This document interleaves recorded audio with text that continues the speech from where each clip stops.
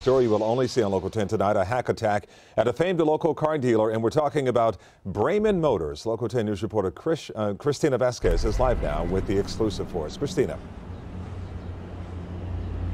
Sources are telling us that Braman Motors has been the subject and the target of a sophisticated cyber attack, but the company is describing what it's going through as a network outage.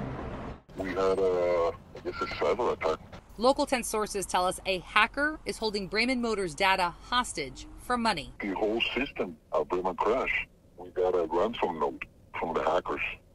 They took the whole system out, and they asking for money. That Braman employee says this notice flashed on some dealership computers. The date on the photo, April 15th.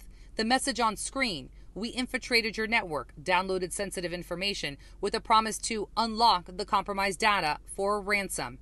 Adding, don't panic, we are doing business, not war. We want to keep it quiet because I think they got the FBI involved. FBI Miami will not confirm or deny the existence of an investigation. Do you know if customer information is at risk? Oh yeah, everything is at risk. Everything. The company's general counsel did not address questions about whether customer data has been compromised. In a statement telling Local 10 News they experienced a, quote, network outage, which is currently impacting our operations.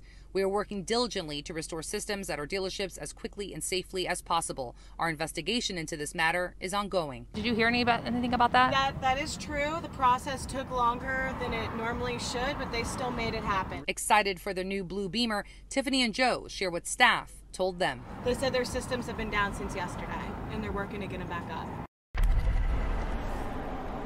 And again, the company has not stated at this point in time whether any customer data has been compromised. Reporting live for you in Miami, I'm Christina Vasquez, Local 10 News.